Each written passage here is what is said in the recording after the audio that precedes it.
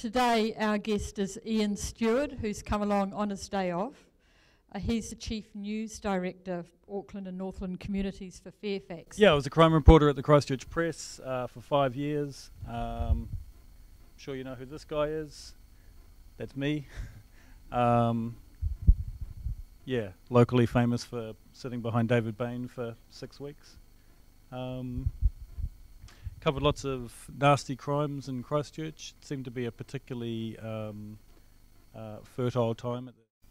What we're after in terms of you guys, these are the things. I was kind of having a chat to the news directors in Auckland about what we're after in journalists, because we see a lot of people coming through that have really good technical skills. They might know how to make a video and put it up straight away. They might know how to, I don't know, write a nice story and whatever.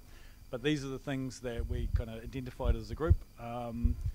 These top two, being news hounds and story finders, are the main things. I can teach a monkey how to write a news story.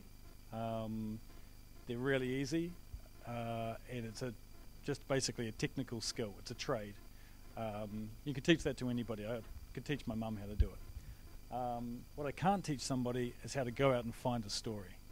I can tell you all the different ways that it is done, but in the end of the day, you're going to have to find your own way of finding these stories. The main thing we're looking for in journos is people who can go out, find something that we didn't already know about, and tell it to us. It sounds like a basic concept, but you'd be surprised at how many people walk in first day in the newsroom and you say, all right, what are your ideas for stories? And they've got absolutely no idea. If you ever go into a journalism job interview, make sure you've got at least 5 story ideas that you can rattle off that are going to excite the person that's interviewing you, because that's how you're going to get a job. How do you do that? The main thing is being a really good contact builder. And that means you've got to be able to go out there, meet people, become friends with them, talk to them, and be able to get them to tell you stuff that possibly they haven't told everybody else, stuff that you find interesting.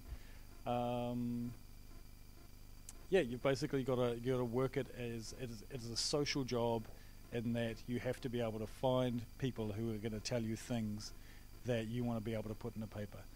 There's a lot of time pressure in journalism these days. You haven't got time to mess around. So one of the most challenging things is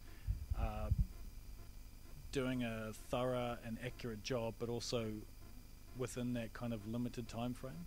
In a news meeting, you'll find everyone pitches. It'll be someone's turn to pitch their stories. They'll say 3 stories, and then they'll say, oh, I've got this other one. I don't really know if it's a story, but I guarantee you that's the story that we want.